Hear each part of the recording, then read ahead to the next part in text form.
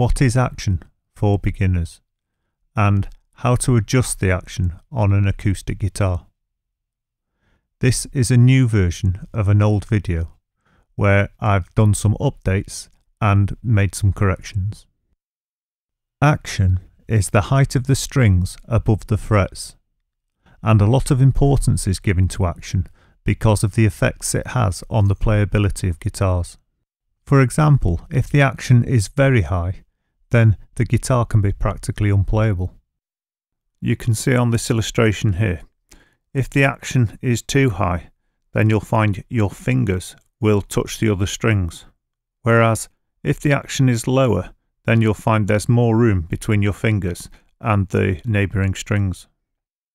Apart from this, if your guitar's got a low action, you don't have to push your finger down so far before the string is fretted. And this can be very useful if you want to play really quickly. This being said, a very low action can cause buzz, and a slightly higher action can sound better, and some of the world's leading guitarists prefer a slightly higher action. Reasons for this include the fact that with a higher action you're far less likely to get buzz, especially if you hold the guitar correctly, and many jazz players really require perfectly clean notes and chords. Another thing that is said to be gained by higher action is a longer sustain, and that's because the gap between the frets and the string being larger allows the strings to vibrate more freely, and therefore you get a slightly greater sustain. But to be completely honest, not many guitarists can hear these differences. So don't get stressed out by anyone. As long as you're happy with the way that your guitar plays and it sounds okay, leave it well alone. Taking all of these factors into consideration then, there isn't an exact correct height for your guitar. Most makers do provide an optimal height for the actions for their guitars. However, this also depends on the model of guitar and variations within that model of guitar. And even then, the heights that they suggest allow a really high tolerance. So there isn't any correct height for the action. It depends on the guitarist and the guitar. Some of the things that will affect the best action for your guitar will be the gauge of the strings, that's the thickness of the strings, the radius of your fingerboard, that's how curved the top of your fingerboard is, the condition of your frets and how worn they are and how old they are, the condition of your neck and how straight it is and how level it is. And just as important as all of these factors is your own personal taste. Do you prefer a slightly higher action or a slightly lower action? And these are just some of the factors that affect the action on your guitar. How to adjust the action on an acoustic guitar. The first thing we need to do to set the action on any guitar, electric or acoustic, is to check the condition of the neck. And the first thing we need to look for is something that is a serious problem but can easily be overlooked, and that is a twist in the neck. And the reason I say it's a serious problem is because it's very difficult to fix, and if you take it to a luthier it could cost you quite easily more than the guitar is worth. If your guitar's under guarantee and you do find a serious twist in the neck, I'd take it back, as it's one of the things that the guarantee will cover. How to inspect the neck of your guitar. To inspect the neck of your guitar, you need to either look down or up it so that you've got a view right the way along the edge of all the frets. I find the easiest way to do this is to sit down and place the guitar between my legs and then look down from the headstock over the nut so you can see the nut, the frets and the saddle all in one compressed view. Now, to find a twist, what you're looking for is anything that's not parallel. So you're looking at the nut and the frets and the saddle or bridge and checking they're as parallel as possible. The confirmation really is to look at the frets rather than anything else. So if you look at the frets and see they're not lining up, then you've possibly got a twisted neck. However, if they seem reasonably straight and parallel to one another, then you're okay. Unfortunately, recognising problems with the neck is a learnt skill. Time and time again I've had clients here where I've said, look at that neck which is terribly bent, and the client just couldn't see it. So sometimes it's not obvious. You might have to return and look again and again and try different angles before you notice if it's right or if it's wrong. If you're not sure, just leave the guitar alone. Though if you do have a twisted neck, there's very little you can do about it. But the good news is you hardly ever see them. So it's highly unlikely you've got a twisted neck. However, it's important to check before we start adjusting the action. The next thing we need to check is what's called the neck relief, and this is basically how straight the neck is. And in a couple of extreme cases I've seen, sorting out the neck relief has actually sorted out the neck of the guitar and reduced the action. But even if this isn't the case with your guitar, we need to check the neck relief before we lower the action to make sure your guitar will still play correctly once you've adjusted it. And to inspect this, we're looking down the neck again, and we're looking at the edges of the frets this time. If the neck seems straight, that's brilliant. However, if you see it dipping away, this is called a bow, and we can correct this. Or if you see it humping upwards, this is called a hump, and we can also correct this. Without trying to overcomplicate things, the ideal neck needs to have a slight bow, and this is because of the way the strings vibrate. If the neck is truly completely flat or slightly humped, this will play against the vibrations and you'll end up with buzzing frets. So you just want the slightest bow in the neck, and this is fine. So if you're looking down the neck and you're seeing a very slight bow, don't worry about it. But before we go any further or decide if we've got a bent neck, we have to do an accurate check, and we do this with a ruler or a straight edge, as long as it'll sit between the strings and it's completely straight. So in this case I'm placing a ruler between the middle two strings onto the frets. You want the ruler to sit on the first fret and the last fret. And straight away, if you find it can't do this because it seesaws between the last fret and the first fret, then you've got a hump in the neck. And this is a problem that needs to be sorted. Otherwise, if it is sitting on the first and the last fret, you need to check around the middle of the guitar to see if it's touching those frets. And if it isn't and there's a gap, then you've got a slight bow in the neck. If the bow is 1 millimeter or less, I wouldn't worry about it. This will play perfectly with the vibration of your strings and it will be fine. However, if the bow is really noticeable, say over a couple of millimeters, then you really need to bring it down slightly so it's not so pronounced. In both these cases, a hump or a bow, they can usually be sorted out quite easily in a very similar sort of way. If you haven't got a straight edge to check accurately for a bow or a hump, you can actually use your strings. And to do this, you can use a capo in the first fret and push down on all the strings just beyond the last fret or above the sound hole. Then you can look around the middle of the guitar to see how far away the strings are from the frets, or whether the strings are pressing tight against the frets. If you haven't got a capo, you can just use your finger on the first fret as well as the last fret, but it's quite difficult to hold the strings down and look at the guitar at the same time. Either way, the strings make a perfectly good straight edge. On this guitar, you can see it's got a very slight bow of less than 1 millimeter, and this is perfect really and doesn't need to be adjusted. However, I will show you how it's adjusted anyway, in case you need to adjust your own. To adjust this guitar, I'll be using an Allen key, and you actually get an Allen key with the guitar with this precise job in mind, to adjust the truss rod.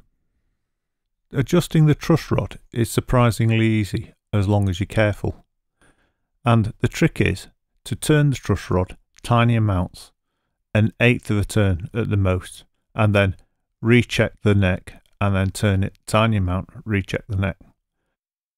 I have to give an important warning at this stage, and that's don't force the truss rod. If it seizes up or goes completely tight, don't force it. If you damage the truss rod, you could easily write off the guitar, so never force the truss rod. On this guitar, the end of the truss rod being in the hole is probably one of the more convenient places for it to be, but it's still a bit of a pain because you have to work round the strings, and because I'm intending to replace the strings on this guitar, I'll just push them out of the way. Obviously, your truss rod can be adjusted in two directions. Anti-clockwise will remove a hump, and clockwise will remove a bow. However, remember to adjust very small amounts and keep rechecking the neck, otherwise you'll go from having one problem to having the other. To explain this in very simple terms then, the truss rod is creating a pressure that is counter to your strings. So when you tighten up your truss rod, which is turning it right or clockwise, you'll be creating more pressure which will pull back on the neck, and this will get rid of a bow or it'll make a hump worse.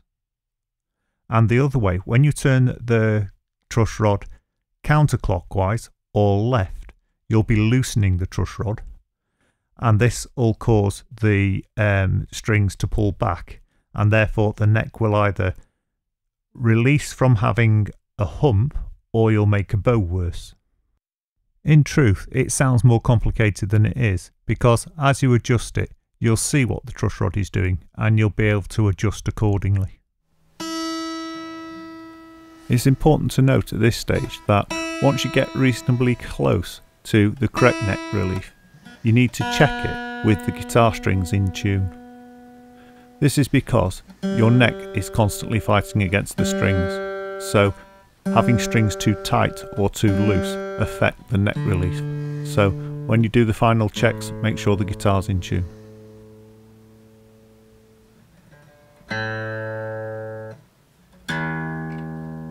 Right, if you've checked your neck and it's got a very slight bow, don't bother adjusting it. If it's close to straight, don't bother adjusting it. You only really need to adjust it if you can see a serious issue. How to measure the guitar action height. Okay, once you're happy with the neck, the next thing we need to do is check the action at the 12th fret, and we want to know how high the string is from the 12th fret. Before we do this, we want to make sure that the nut isn't having an effect on the action. And to do that, we want to put the capo back in the 1st fret or hold the strings down. Whilst the string's being held down in the 1st fret, we want to measure the distance between the 12th fret and the string. And to do this, we basically need anything that can measure a very small gap of under about 5mm. Here we've got some things you can use, but basically you can use anything that will measure gaps of less than 5mm, okay. And we've got a couple of engineering rulers which are ideal, calipers which are a bit more awkward, and a couple of devices that are specially designed for measuring action heights.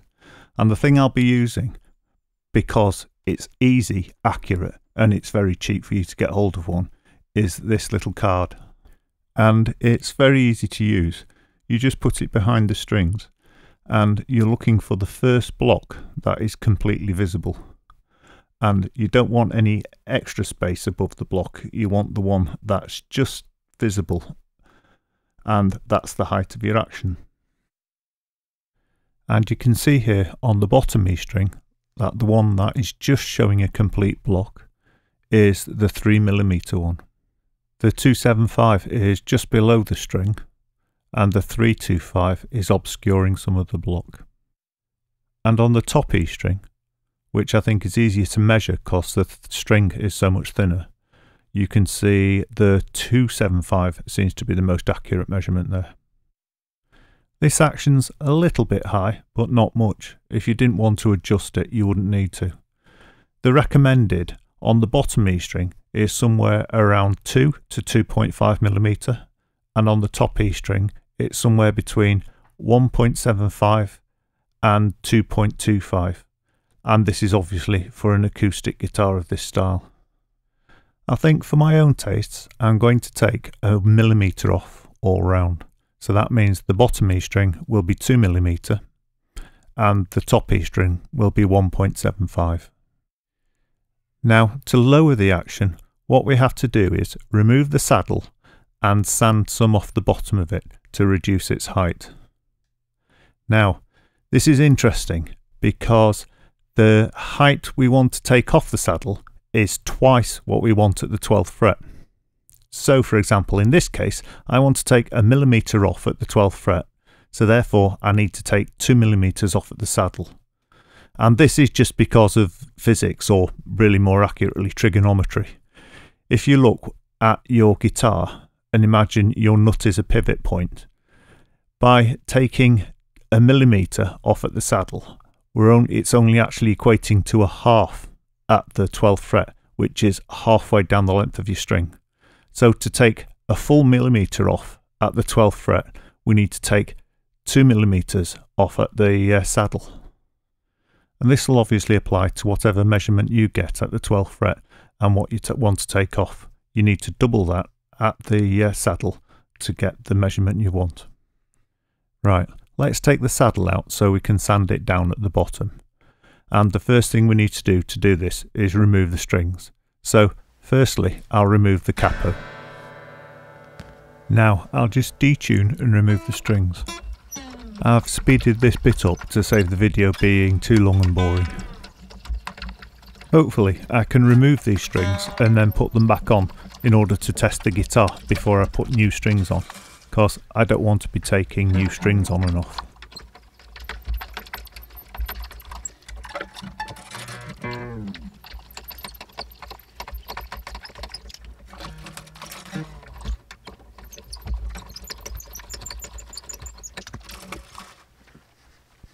Here you can see I'm putting a bit of sellotape face upwards on the body of the guitar. I just find this easier to keep the pegs somewhere safe, and also I can keep them in the right order, as they sometimes vary in size, so I find it far easier to put them back into the hole they came out of. To remove the pegs, you just pull them straight out, and you can get a special tool that quite often comes on the end of string tighteners and things like this. Or you can just use pliers, or if you grip very lightly you can use wire cutters like I'm doing here. It's quite common for them to stick tight, and it's also quite common for them to break, unfortunately, but hopefully this won't happen today. If you do get a really tight one and you want to get it out without breaking it, the best idea is to put your hand inside the guitar and tap it from the inside using something hardened metal, like the side of a pair of pliers or something like this.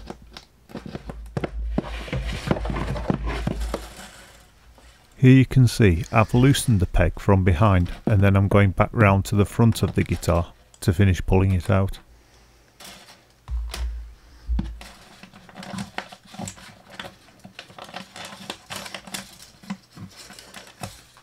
Quite often the saddle will come out just between your fingertips, but if it's stuck or tight, you might need to use a pair of pliers just to pull it out. And if you're nervous about sanding it down and you want to be sure, you can actually get a backup one really cheaply off the internet. I've seen them on eBay for about £2 or something like this. The problem is they tend to be in China, and therefore you have to wait for a couple of weeks for them to arrive. So you want to get that new saddle before you start the job. They are pretty much a standard size, but you could measure it first to be sure, and what you're looking for is a saddle for an acoustic folk guitar. This saddle then is 72mm, and that is a standard size for a folk guitar. Here you can see one of the spares or replacements off the internet, and it's an exact replica of the one I've taken out of the guitar. So you can see they are very much a standard size, and you wouldn't need to do anything to the new one to fit it back in. If you've got a classical guitar or a nylon strung one, almost certainly you'll have a different size saddle, but it's easy enough to measure, and it's better if you do that before ordering a replacement. And for a couple of quid more, you could upgrade to a bone saddle, and this should improve the sound of your guitar. Before you start sanding, it's important to mark up where you want to sand to. So you want to measure up to the 2mm in this case, or a millimetre, or whatever you want to sand to. If you're marking the bit you're sanding away, it doesn't matter if you use permanent ink, and if the marker goes over the line slightly, this doesn't matter either, because the edge you're sanding will be well below the level of the bridge, and so it won't be seen. I like to mark it off with tape because I find that simpler, and I've always got tape lying around. You need to sand it down against something completely flat as well.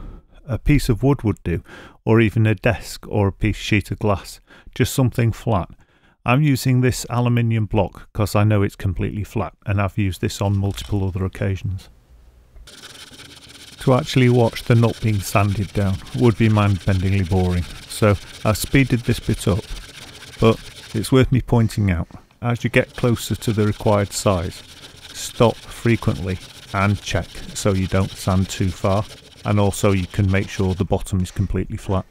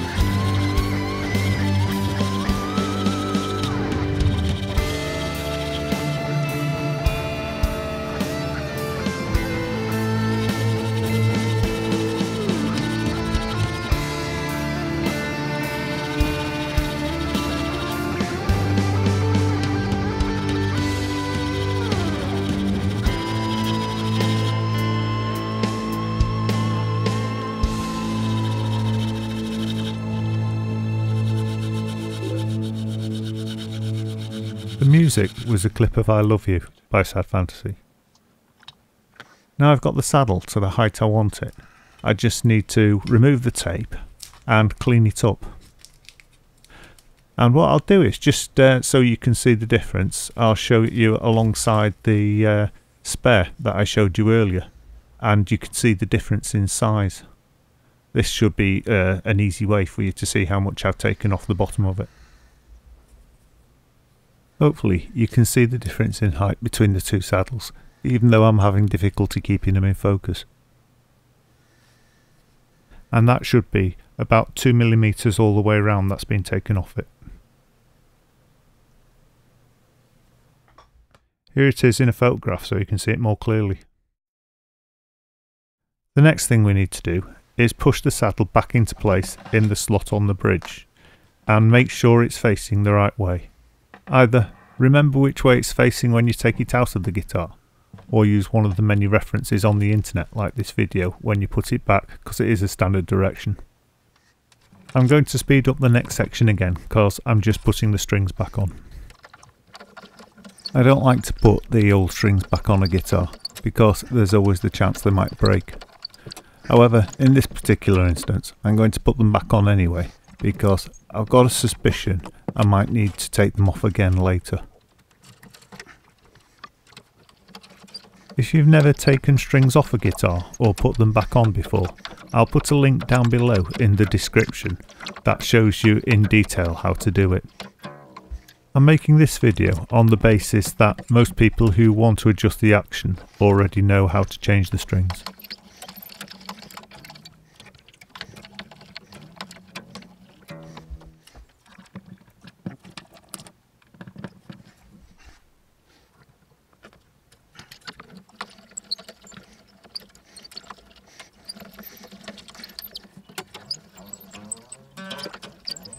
Normally I just put the strings back on one by one, but in this case I'm going to put these two on together because it's a real pain in the neck having to move the camera and the lights and the guitar back and forward between one end of the guitar and the other. And now, because I've got all the pegs back in their relevant holes, I've got rid of the tape so it doesn't stay on too long and potentially leave any marks on the guitar.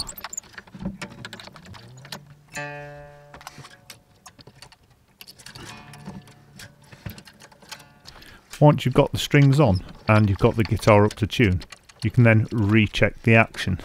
However, it's important that the guitar's back in tune because, as I mentioned earlier, the pressure of the strings pulling on the neck changes the action.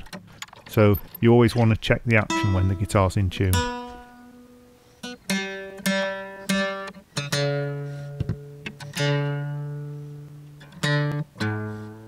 Right, now the guitar's in tune, let's check the action. As we did earlier in this video, I'll put the capo in the 1st fret, so the height of the nut doesn't have any impact on the action at the 12th fret, and then we'll recheck the action. You might remember that earlier in this video I said the target height was 1.75mm on the top E string and 2mm on the bottom E string. So let's see what we've achieved. And on the bottom E string we're bang on 2mm. That's really good. Obviously I allow a little tolerance, but this is bang on. So now we'll look at the top E string, and I'm really pleased to say that the top string is also bang on. This doesn't always happen, so I'm really pleased about that. Now the last thing I want to do, especially on a particularly cheap guitar like this one, is to check all the frets and to check we're not getting any buzz. Because the problem with lowering the action is, if you've got a cheaper guitar, it shows up any imperfections in the fret heights, and quite often you will get buzz, so we'll just check that now. And there's only one way to really check this, and that's to play every single fret on the guitar. Don't hurry this process because you need to have time to listen to each fret, and also if you do get a buzz, double check it and triple check it because you don't want to blame the guitar for something that might be your fault.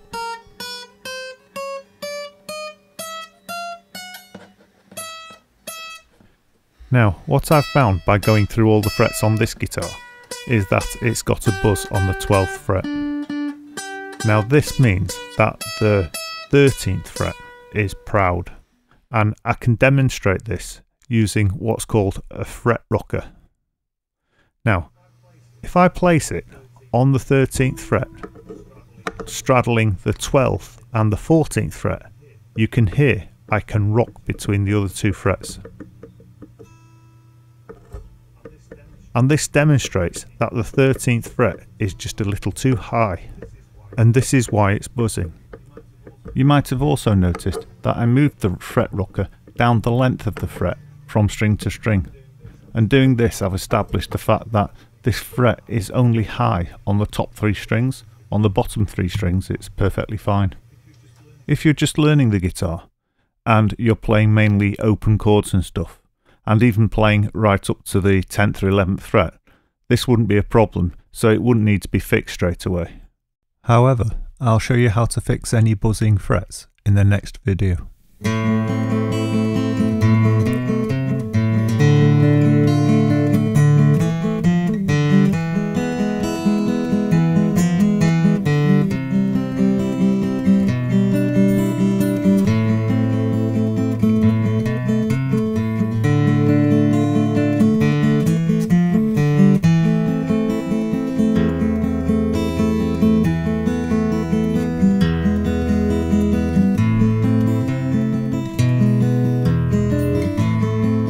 I was kind of expecting and hoping to have this problem with the odd buzzing fret, so I'm not too disappointed, and that's why I put the old strings back on. This just gives me the chance to make a further video on how to fix buzzing frets. I feel I should also point out that this guitar now is so much better to play. It's a really pleasant guitar to play, whereas previously it was pretty horrid. As this is an updated version of an older video, I've already made the video on how to repair fret buzz, and you can find the link to that down below in the description.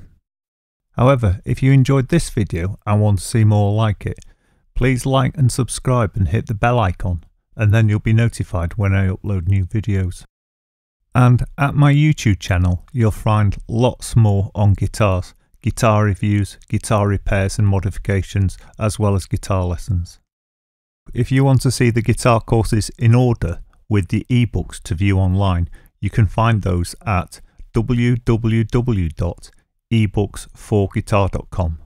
And there's lots of completely free guitar courses that you can study online there. And finally, thank you very much for watching.